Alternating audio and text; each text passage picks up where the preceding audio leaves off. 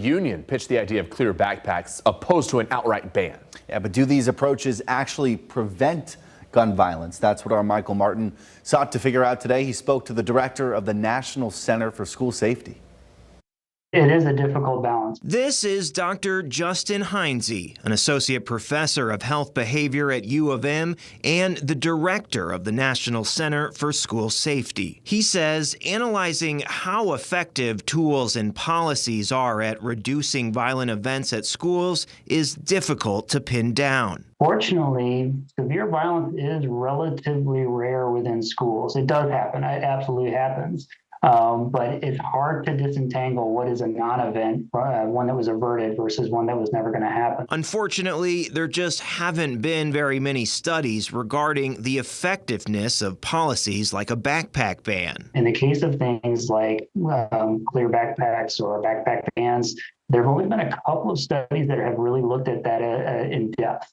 And much of that was focused on how students were responding to them. So the data isn't there to prove policies like this will prevent violence, but students will feel their presence. At least in one study, the students were, somewhat okay with metal detectors, video cameras, SROs, school resource officers, but they didn't like the backpacks. They didn't like the clear backpacks. There's just not enough information for me to say, at least from an academic perspective, whether they can make a difference.